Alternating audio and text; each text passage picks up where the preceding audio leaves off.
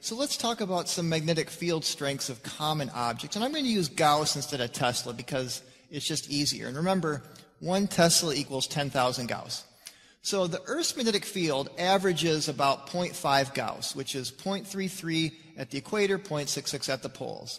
The Sun's magnetic field, interestingly, is only about double the Earth's at about 1 Gauss. And it's because the Sun is much larger, so the field is much more spread out. Now, low-intensity PEMF devices, which I really feel are the safest and best intensities to use, are in the range of around 0.1 to 5 Gauss.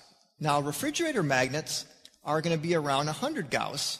Medium-range PEMF intensity devices that I don't recommend, but they're still not terrible, are going to be in the range of 10 to 1,000 Gauss. And sometimes they use millitesla, just as microtesla is used in low intensity. A good ceramic magnet, if you've ever seen some really of those strong ceramic magnets, they're going to have around 2,500 to 4,000 Gauss. The neodymium magnets, which are really the strongest permanent magnets, are going to be rated around 12,000 to 14,000 Gauss.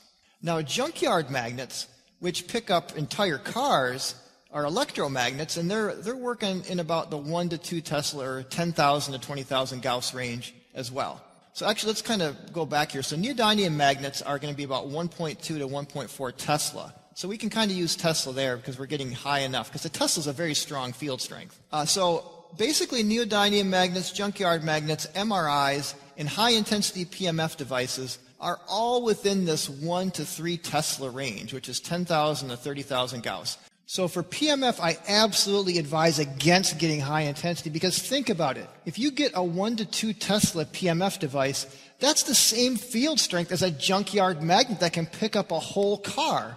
Do you really want that kind of intensity pulsing through your body? I certainly don't. You can use these short term, but it's not something you want to use on an ongoing basis. And I strongly, strongly advise against it. And I've done a whole video series, which I'll put at a link below this video, of why more is not better. So we're going to keep coming back to this theme of less is more and why you want a low-intensity frequency resonance PEMF system.